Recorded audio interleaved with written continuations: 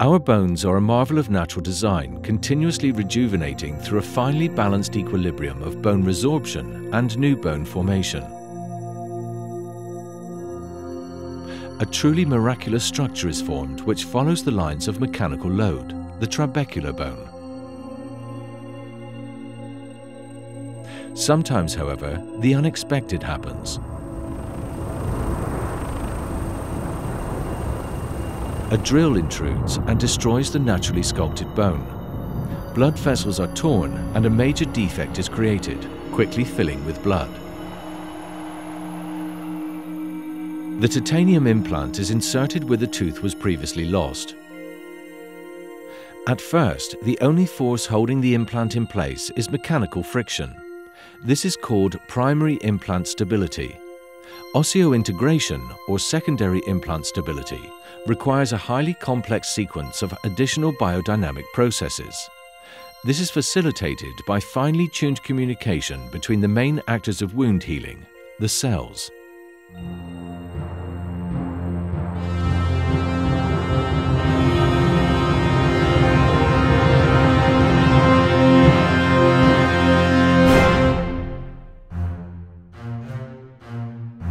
The blood immediately perfuses the surgical site, providing the cues for subsequent healing. Within seconds or minutes, ions and serum proteins such as albumin, fibrinogen and fibronectin begin adhering to the titanium surface. Next, the bleeding is stopped by blood platelets, also known as thrombocytes. When they are exposed to collagen and other proteins from the traumatized tissue and implant surface, they aggregate and close the ruptured blood vessel. Platelets release various messenger substances for cell-to-cell communication, such as thromboxane, which promotes platelet aggregation, or PDGF, platelet-derived growth factor, which stimulates the cell division of fibroblasts. Fibrin monomers spontaneously cross-link, forming a fibrin network. The blood clot permeates the wound space, forming a provisional matrix. It also adheres to the implant surface. This blood clot has tremendous importance as a provisional matrix for subsequent bone healing processes on the implant surface.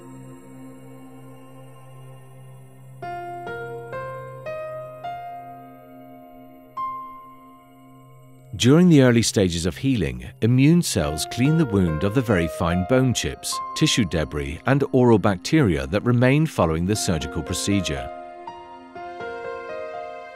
In a first step, bradykinin from the platelets increases blood vessels' permeability. As a result, the endothelial cells move apart very slightly.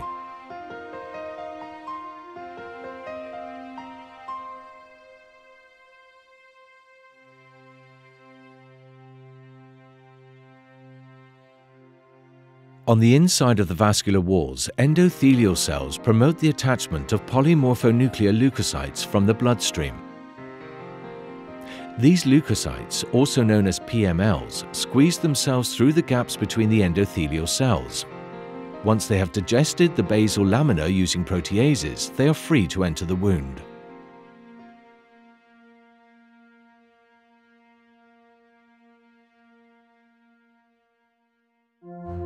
PMLs chemotactically navigate toward the wound along a molecular concentration gradient. These molecules include bacterial proteins, fibrinopeptides, and pro-inflammatory interleukins. Upon arrival, they kill bacteria through the release of reactive oxygen species.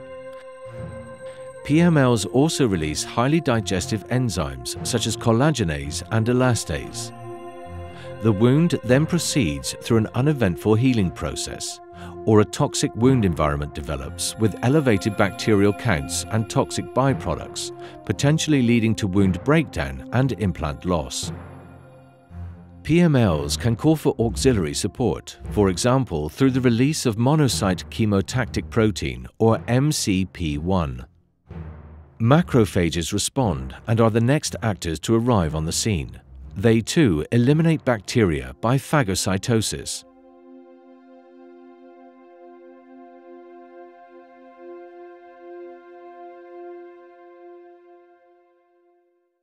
Tissue debris is taken up and biochemically degraded.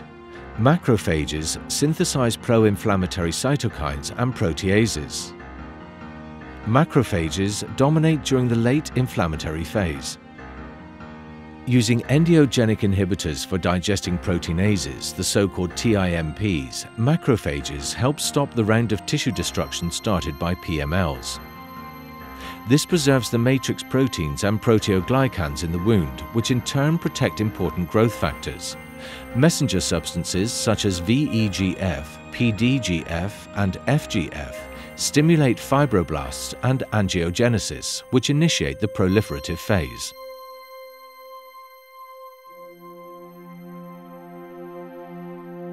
Fibroblasts appear on the third or fourth day.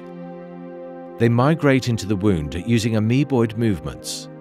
They synthesize the protective and stabilizing components of the extracellular matrix such as collagen, elastin, and proteoglycans.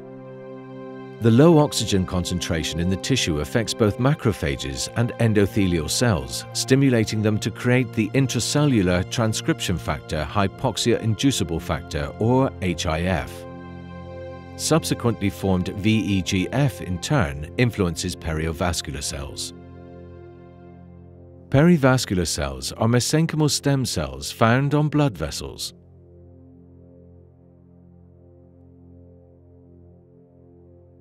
They migrate along the VEGF gradient into areas of low partial oxygen pressure.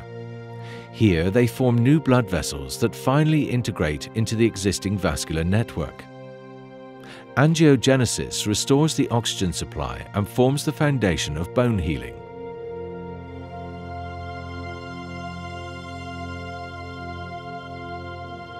Starting around day 7, activated osteoclasts attach themselves to the fracture edges of the residual bone, resorbing it and creating space for bone healing. However, this will initially reduce the primary stability of the implant.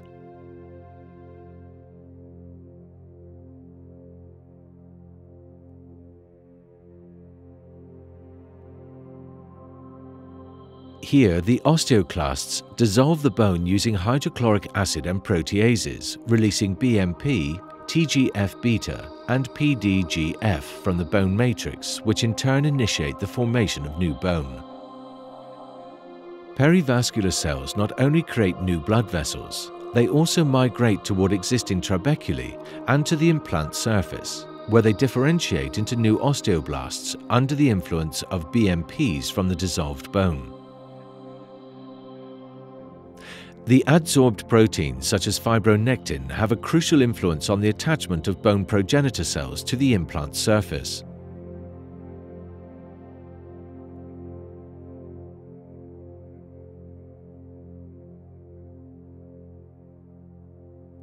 The osteoblasts form an organic matrix that is mineralized by incorporating calcium phosphate. Under the optical microscope, bone is visible on the implant surface. Under the electron microscope, though, a thin protein layer is seen between the bone and the titanium surface. Mechanical stability is ensured by interlocking with the surface of the implant. At the end of the first week after surgery, woven bone is formed at the implant surface. This in turn promotes increasing secondary stabilization of the implant, making up for the progressive loss of primary stability. The formation of woven bone concludes the proliferative phase of wound healing.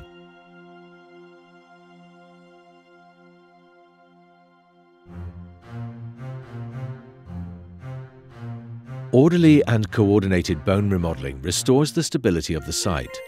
Load adaptation is of pivotal importance in this context. Initially, woven bone will have grown in the valleys of the implant surface and parallel to it. After remodeling, most bone will be structured perpendicularly to the peaks of the implant threads at right angles to the implant surface. The architecture and organization of this bone becomes trabecular. The structure is thought to be directly responsive to forces imposed through the implant to the interfacial tissues. This is made possible by the synergy of osteoblasts and osteoclasts. The osteoclasts, activated by the osteoblast messenger rankle, resorb the woven bone. The osteoblasts then lay down highly organized lamellar bone.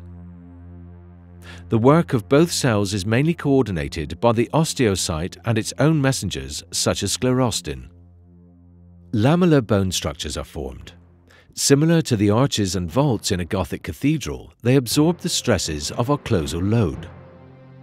We are back at an efficient trabecular bone meshwork, perfectly adapted to the new situation.